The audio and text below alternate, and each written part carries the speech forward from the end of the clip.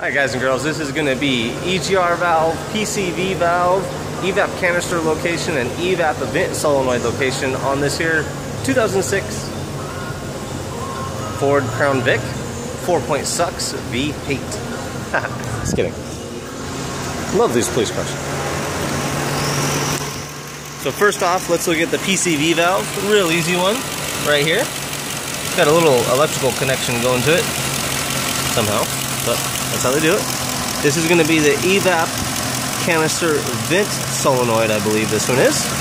Next is going to be the EGR valve, and like the DPFE is like built in or something now, so it's all one unit. EGR valve right here on the top.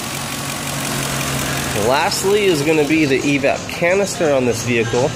EVAP canister location is going to be right there on the bottom of the spare wheel well. It's got a couple of hoses going to it. Real easy one to get to and to see. Remember, as always, thanks for looking. Like, subscribe, share. I'll get you on the next one.